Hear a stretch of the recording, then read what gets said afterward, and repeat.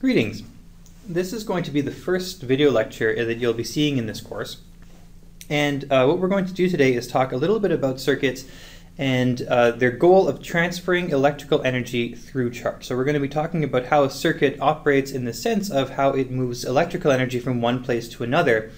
And we're going to be using that as a framework for understanding that the transfer of electrical energy really is the reason that circuits exist, is to move electrical energy, say from a battery in which it's stored chemically, to a motor in which the energy is then transferred to mechanical energy. So the idea is that we want to do something useful through the transfer of energy.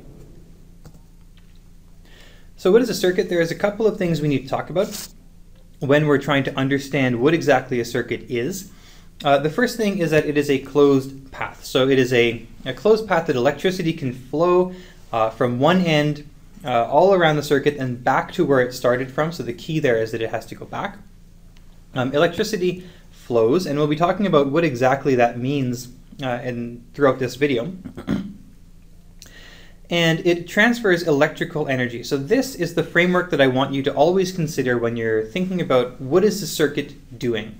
The question you need to ask yourself at all times is, where is the energy moving from? Where is it moving to? And what is the point of moving that energy? Why am I doing that? And this is the more general term, is that it does something useful. So you've already had some experience with electric circuits, even if you've never built one before. So you flick the light switch, for example, which transfers electrical energy from the power station into your lights. And what's being useful there is that now you can see. You can see in your darkened room because you've transferred that electrical energy from one place to another, and that's something useful is the fact you can see. I'm presenting right now on a laptop.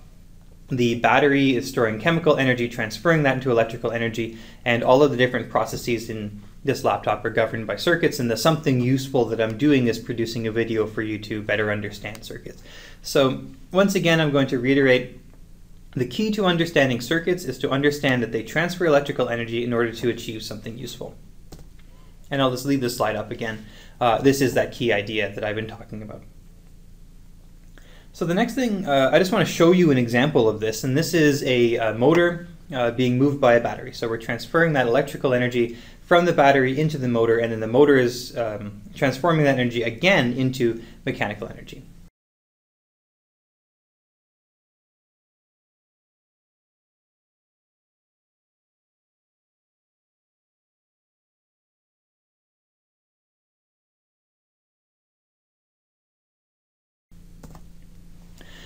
Now, a reasonable question we might ask is, okay, energy has been transferred, but by what?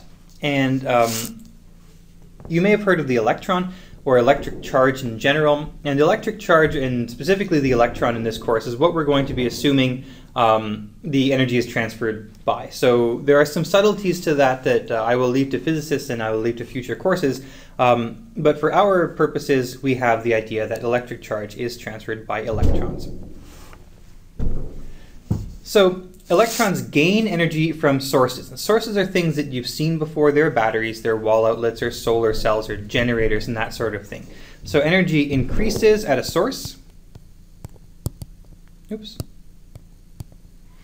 And then they give energy, or they lose energy, to loads. And loads, again, are things you may be familiar with, things like light bulbs and smartphones. So they lose energy when they go through a load, and they lose that energy, they typically transfer it into the load, and the load does something desirable. For example, once again, turns on a light, moves a motor, that sort of thing. In between, what we might call the circuit elements is the control stuff. So it's not enough to just take a battery and connect it to your load. Sometimes you might need to regulate the voltage. You might need to regulate how much energy goes into that load. You might need to regulate how quickly that energy goes into the load, or how quickly it goes away from the load, that sort of thing.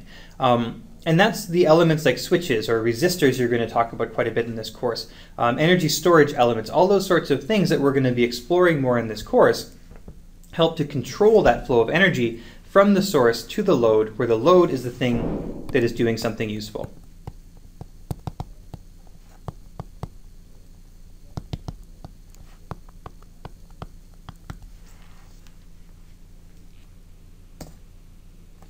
Now, when we're talking about the electron, electrons are extremely numerous and they're very difficult to talk about. So in this course, we'll be introducing quite a few additional units, and one of those units is the coulomb. We can't reasonably talk about, say, 10 to the power of 20 electrons. That's just a difficult and clumsy thing to do. And it makes it so that our discussions go off into these mathematical formalisms that aren't very conducive to learning about how to work with circuits. So instead what we do is we introduce a unit called the coulomb. And the coulomb is just a useful unit of charge. And 1 coulomb right here is quite a large number of electrons, 6.24 times 10 to the 18. The exact number, so why is it this? It comes from electromagnetic theory.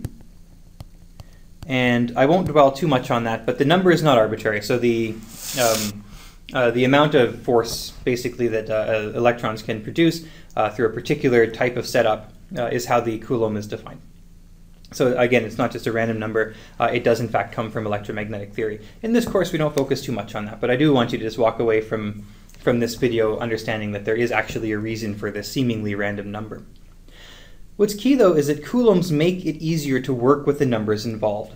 I'm no longer having to use very difficult language like 6.24 times 10 to the 18. I can just say 1 coulomb. I can talk about it in terms of smaller numbers, and I can start defining other units based on that.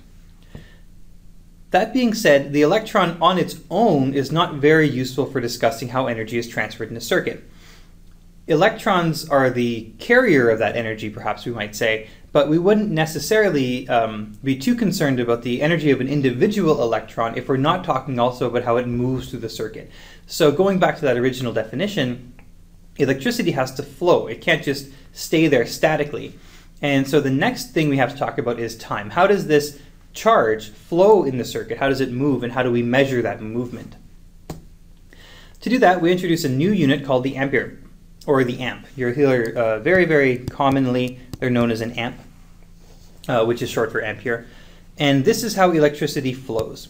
So charge, like I said, on its own is not very useful. There are some times in which we will be using just charge, but the fact that charge is moving and has energy through movement is really what we're concerned about. So the number of electrons per unit time is really what's important in many of our discussions. So this is the ampere, and it's defined as 1 coulomb per 1 second. And this is known as electric current. So you're going to see this a lot. An electric current is the flow of electrons. So let me just write that down.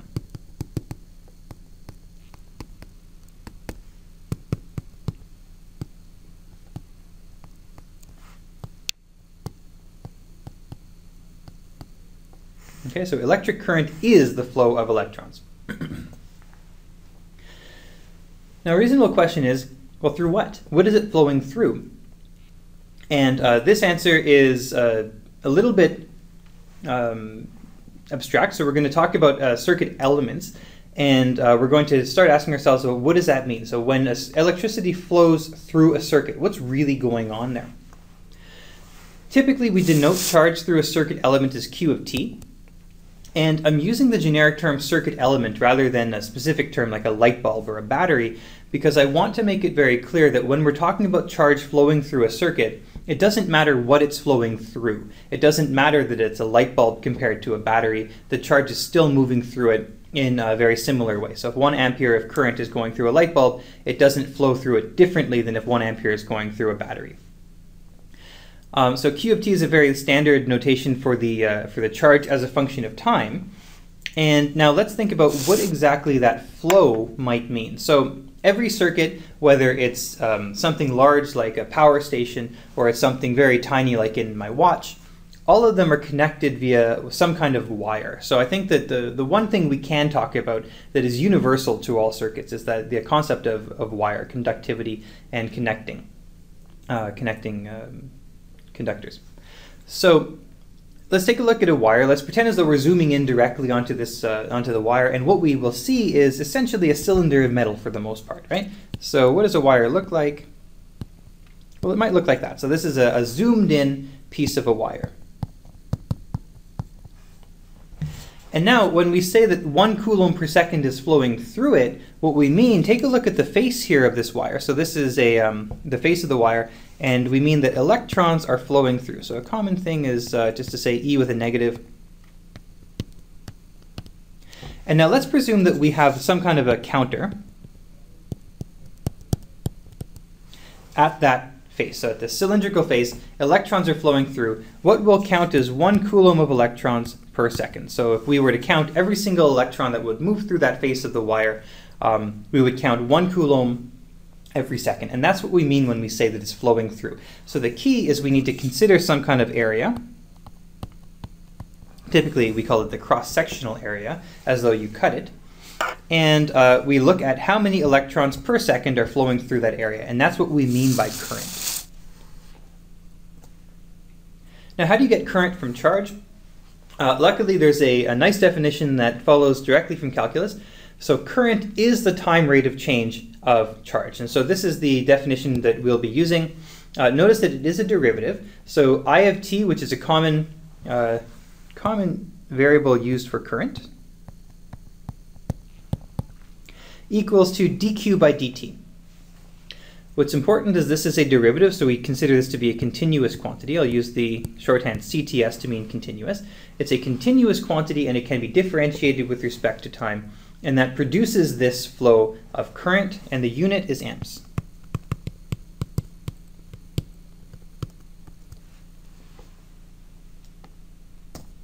Let's do an example.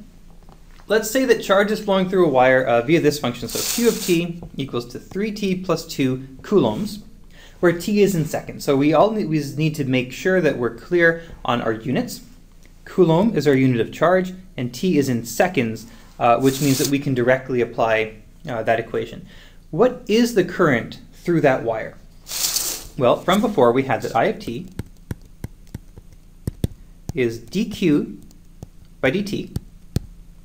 And taking the derivative here, what we see, if I take the derivative of this linear function, I'll get 3. Equals to 3, what? Coulombs per second, or 3 amps. And that is what we're looking at when we talk about current from charge. We take Q of t, we take its derivative, and now suddenly we have the capacity to talk about the current through the element. It's not common that we'll be talking about charge itself. Almost always we'll be dealing with currents, and then later we'll be dealing with something called voltage. However, it's important to understand that charge is not to be left out of the entire consideration. Charge is what is transferring electrical energy from your sources into your loads and through your control structures. It's not that it's not there, it's just that it's much more instructive and much more informative when we're dealing with the circuit to deal with how that charge is flowing rather than how much charge is there. And that's why we tend to talk about currents. So I hope that was useful to you. In the next video lecture, we'll be talking a little bit about how we know which direction the current is flowing, as well as how much energy that charge gets when it passes through sources and how much it will give away to a load. Thank you.